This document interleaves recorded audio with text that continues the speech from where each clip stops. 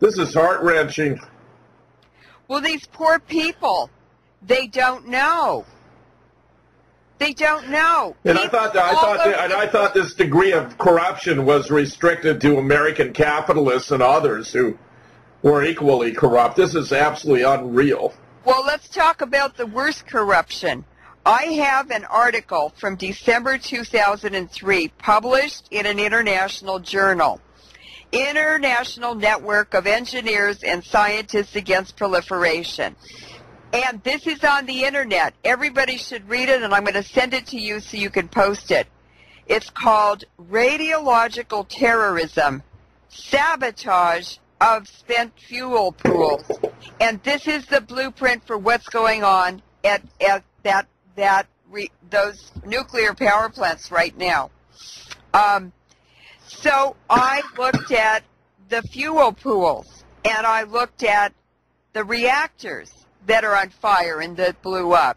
And what I did was I found out that one fuel rod, which is a zirconium tube, it's called the cladding, is full of uranium pellets. It's about an inch in diameter and maybe 10 or 20 feet long. That weighs 1,200 pounds. The zirconium tube protects it from interacting with water or seawater or whatever they're cooling it with, and that prevents formation of zirconium oxide and hydrogen. So one rod is 1,200 pounds. It's 6% uranium-235, which is bomb-grade uranium, and that means it has 72 pounds of pure uranium in it, which would make 4 nuclear bombs. The bombs have a core of uranium or plutonium that's less than 20 pounds. And these rods are bundled into bundles called an assembly. So there are 60 rods in each assembly. In Unit 1, which is the first one that exploded, there are 400 assemblies in the core. I calculated that in Unit 1, which is half the size of any other reactors there because it was the first one, is the equivalent amount of uranium to make 96,000 nuclear bombs. Yikes. That's a lot of bombs. That's a lot of bombs. In one reactor. And I added the spent fuel pools, how many tons of spent fuel, which is much more dangerous because it represents all of the fission products, which are very deadly, that form after a nuclear event, a nuclear fission process, a nuclear bomb explodes. And I found that 240 tons of those spent fuel rods are in 3 cooling pools that, guess what, Jim? They put the cooling pools on top of the reactors. No.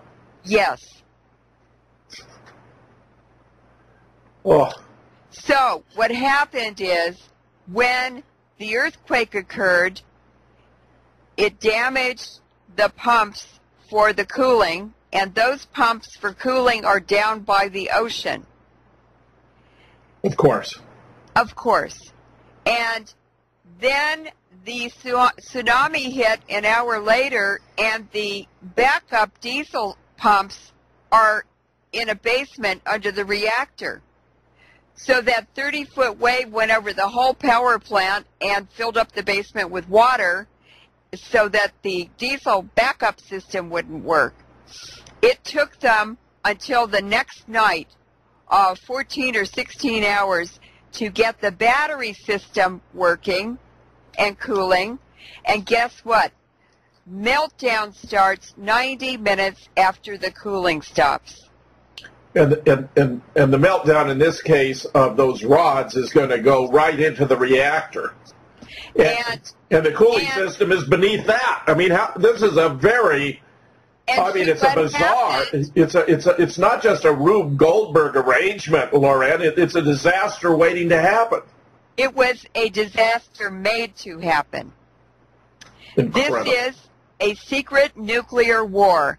And a man on television, I have a Japanese friend staying here who's campaigned against nuclear power plants in Japan for years. So he's been translating the news stories and the videos and everything that's coming out of Japan. And a Japanese man said in a TV news story, he was being interviewed, he said, "This is the third nuclear war against Japan." Number one was Hiroshima and Nagasaki. Yes. Number two was the water into the reactor. It was already in meltdown, which means the zirconium tubes were ruptured by the uranium as it heated up, it expanded and ruptured those tubes. When they started pumping water into the reactor, finally when they got the battery backup system working half a day later, the water reacted with the fuel pellets. They knew it was in meltdown. They knew they couldn't pump water into it. They were desperate, so they did it anyway. And they did not poke holes in the reactor building to let the hydrogen out that forms when water reacts with fuel pellets. It forms zirconium oxide and hydrogen. So the hydrogen floated up to the top of the building, collected under the roof, and when it got down to the level where the fuel rods were in the cooling ponds, it exploded and blew the top off the building and damaged and cracked the pools so that they wouldn't hold water.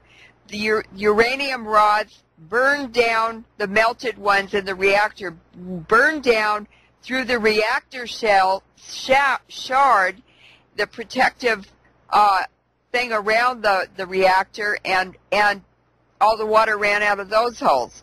So this whole thing was a nuclear disaster from 90 minutes after the cooling stopped, and that was right after the tsunami. And they've been losing ground ever since. This is unbelievable, Lauren.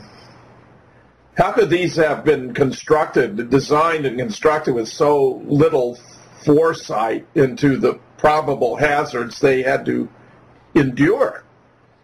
Jim, no engineer would ever build a nuclear power plant like that. It's insane. It's a booby trap. It's a radioactive booby trap. It's a killing machine, a depopulation machine. It's another form of nuclear war. The way they designed these reactors and the whole physical plant is total insanity. And the emergency responders at any accident are automatically become kamikaze emergency responders, and out of the 50 who were held back from the 800 that they wanted to evacuate, they kept 50 there. 5 of them are dead from radiation sickness, 15 are sick, and the rest are going to die.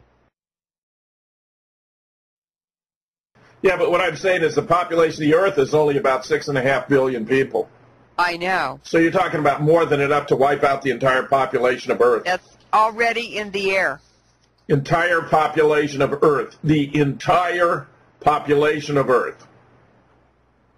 The entire population of Earth. I'm going to be sick. Yeah, but what I'm saying is the population of the Earth is only about 6.5 billion people. I know. So you're talking about more than enough to wipe out the entire population of Earth. That's already in the air. Entire population of Earth. The entire population of Earth. The entire population of Earth.